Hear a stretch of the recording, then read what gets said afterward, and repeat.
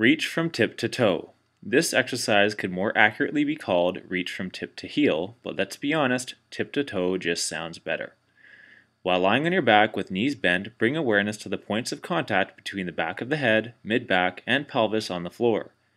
Engage a light chin tuck and the lower front ribs down as you engage your abdominals.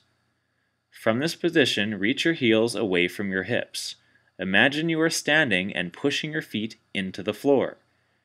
Then, reach your hands away from your heels and down towards the floor.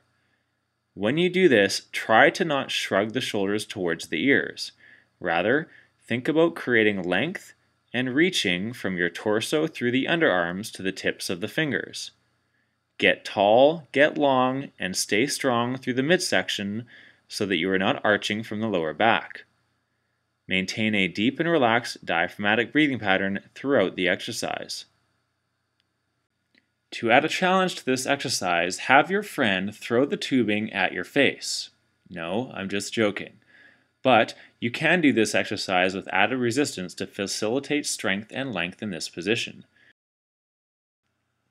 Shown here, a tubing is hooked around the feet and held with the hands as the heels and hands are reaching away from each other and towards the ground.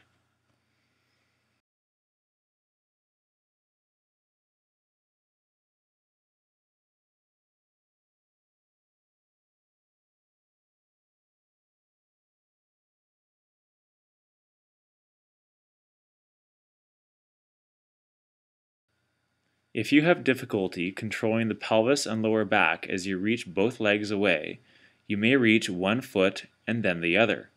This will give you a more stable base and less weight or intensity on the core muscles, and therefore less stress on the lower back. Remember to maintain a deep and relaxed diaphragmatic breathing pattern throughout the exercise.